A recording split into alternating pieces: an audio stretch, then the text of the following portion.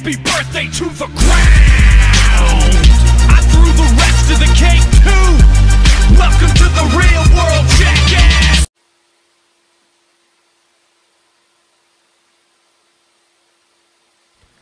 Cabinets of the speakers were made out of plywood since I did have some extra on hand. The plywood is a pretty nice material to use since it has a fairly consistent density.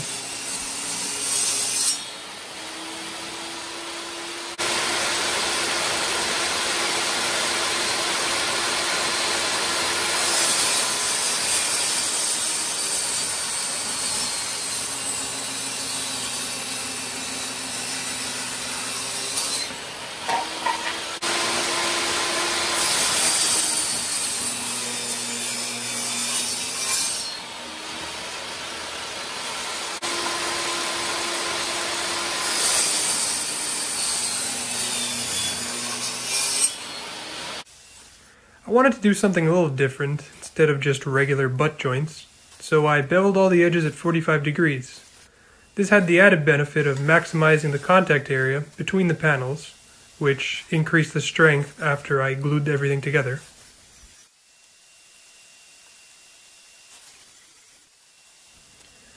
Perhaps I'm getting a little too comfortable with this saw, since as you can see, my fingers got pretty close to the saw blade.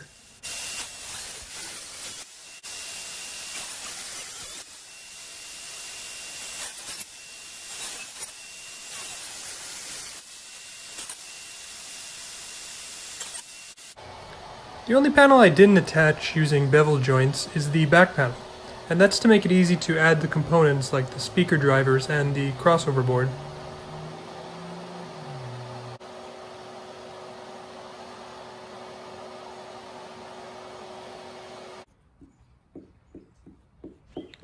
I drew outlines of the holes that were meant to fit the speakers. This made it easy to cut them out using a router.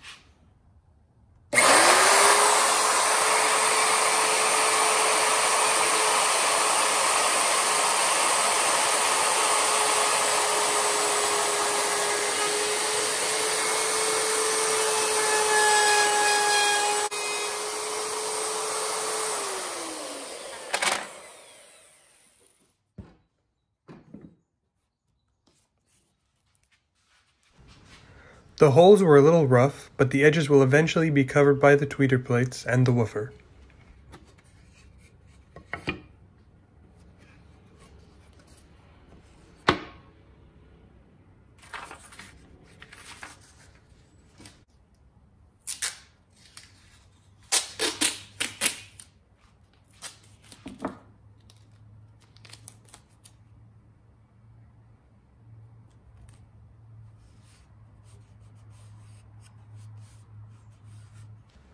I used a little masking tape to hold the boxes in shape while the glue dried.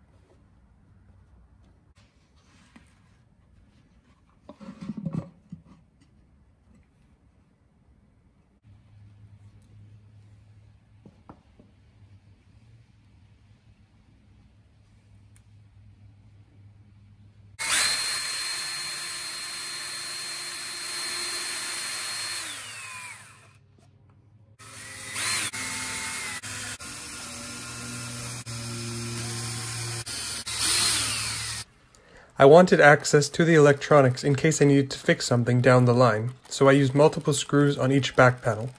They'll keep the panel on tightly.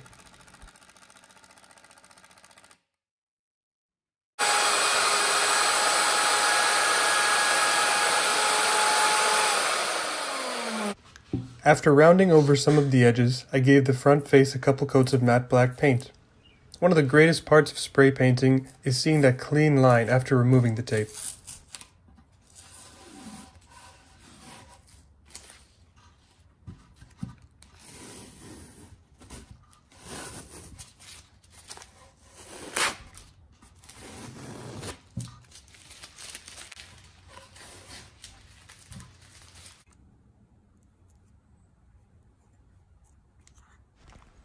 Each speaker driver requires a positive and a negative wire.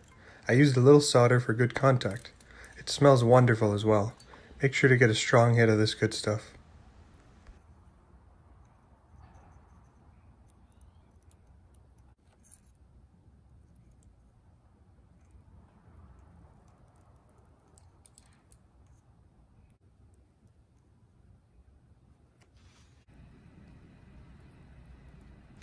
Same goes for the tweeters, a pair of speaker wires to solder on.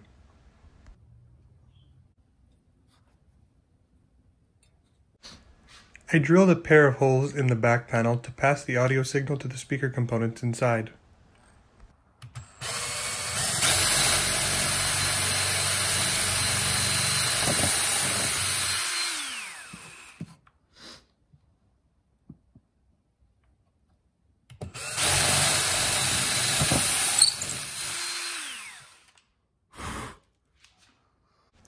These connectors are hardwired to the internals on the inside.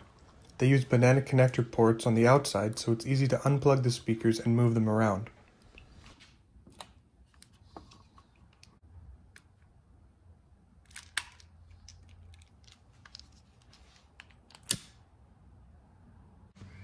I 3D printed these tweeter covers and installed them with a few screws in the front panel.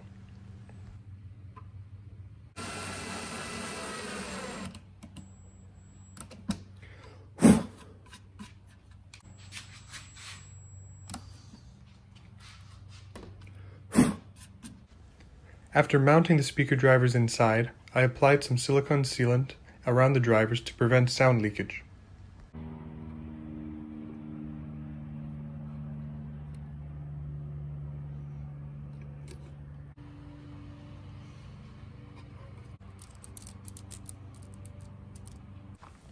I then wired the speakers to the crossover board and attached it to the inside using hot glue.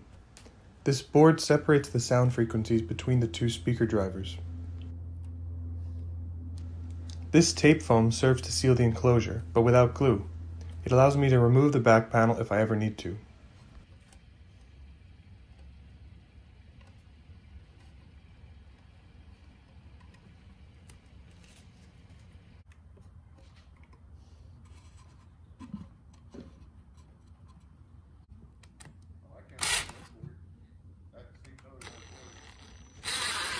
All these screws ensure that there is a good seal between the back panel and the main enclosure.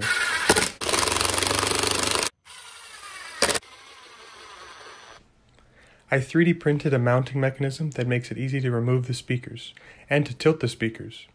It also is wall mounted using only a single screw. You'll see everything soon enough.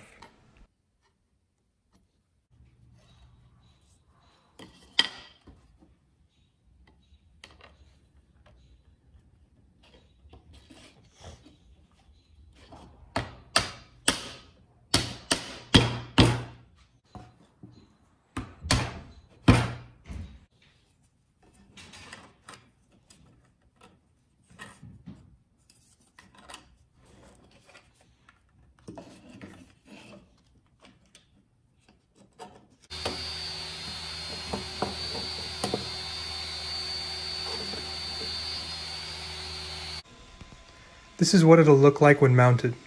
I'm using a clamp in place of the screw just for testing here. The tilt has a ratcheting mechanism that allows for a few different angles to be set. The speaker can be slid up and out in case something needs to be fixed.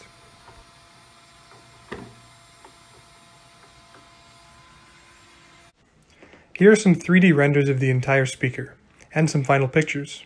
I can't really show the audio quality, but it's decent compared to my Edifier bookshelf speakers I got off Amazon. They are lacking in bass, so I may build a subwoofer to compensate. This was a very interesting project that combined electrical and woodworking skills to complete.